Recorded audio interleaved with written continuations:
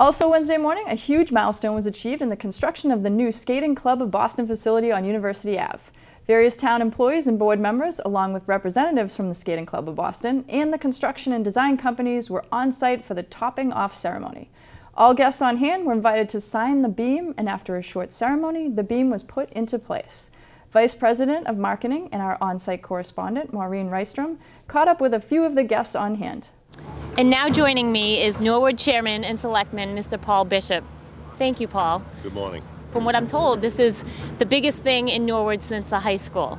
Yes, it is. You know, there are some people who have a comment that the town of Norwood is actually the crown jewel of the Commonwealth. If there is a crown jewel within the town, it's going to be this structure right here. That's great. So what is the one thing you're looking forward to most about this project? To get it completed and get it moving forward.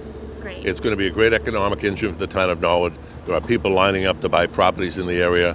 One gentleman's already planning a hotel in the area, and I want to see more hotels, more venues, more restaurants to accommodate not just people in the town of Norwood, but nationally and internationally. And now joining me are my colleagues at JCNA, Executive Vice President and Partner Steve Roback, and Site Superintendent on this job, Todd Casilli. Steve, we just put the last beam in place up here on this project and celebrated the topping off ceremony. Can you tell us a little bit about what a topping off ceremony means? Well, it signifies the completion of building of the structure. So we've completed the underground foundation that's supporting the structure that you see here today. And it's also signifying that we've got to the top of our structure. And that leads to ultimately us starting to enclose the building so that we can start working on the inside, tight from the weather, to bring the building to its final completion. That's awesome. Todd, so this was a major milestone.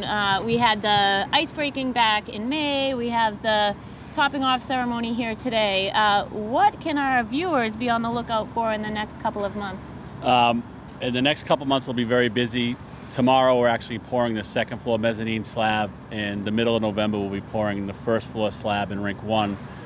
So over the course of the next month, we're going to be really closing the building up with glass and panels and roofing. So there's a lot coming up in a short period of time.